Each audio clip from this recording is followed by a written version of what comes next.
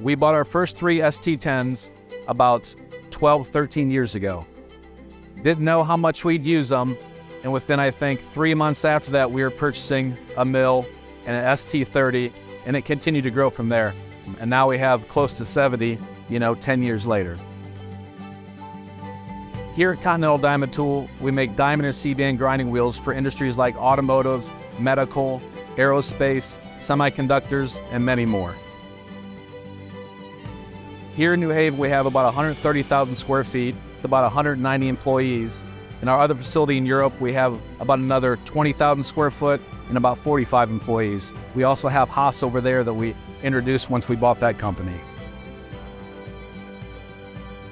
Here at CDT, we have 5 different departments that the CNC support. We got electroplated, we got metal bond, we have resin bond, we have vitrified, we have diamond rotary. We make all the bodies we need for our tooling, for our grinding wheels. We do stuff that's under 10 thousandths diameter, and we do stuff we're up to, I believe, 48 inches on the big side.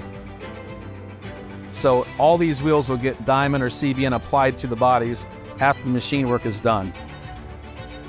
The ownership here has been really great in supplying us with the tools that we need to produce the product that our customers ask for. So we start out with a blank part and then produce forms that need to be our customer specifications. After that, the diamond gets glued on, and then we sometimes finish turn them afterwards. So we're doing hard turning as well as soft turning. I run a high volume of production out of these machines. I have the 4 machines here, all 4 with bar feeders, all 4 dual spindle machines. The greatest feature to me for my production rates and efficiency is the dual spindle aspect of these machines. It allows me to set the machine up and get it running and not have to stand there physically and operate the machine myself. They seem to be very accurate and pretty dependable. I like the DM because of its speed. The Rapid is a lot faster than a regular mill. The RPM is 12,000 RPM, and our feed rate is around 120 inches a minute with a 1/4 inch end mill. So it's nice to have the speed at the machine to produce our parts. On the VFA, we're running a 300-pound part sitting on a rotary and cutting in 3 different axes at once. So you're getting a spline instead of a straight slot.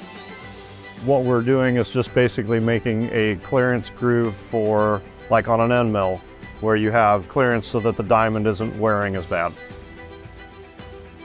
Continental Diamond Tool was started in the early 70s. My dad was the first employee, and he got the opportunity to purchase it in the late 80s. Since then, we really started focusing on technology, and Haas being one of the parts we started improving things on.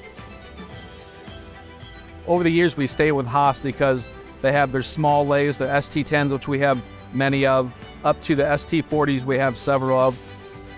And on our mills, we go up to VF8s, and we have the smaller ones as well. So it fits our package from our small tools to our largest. It's always worked out well for what we need and what we demand.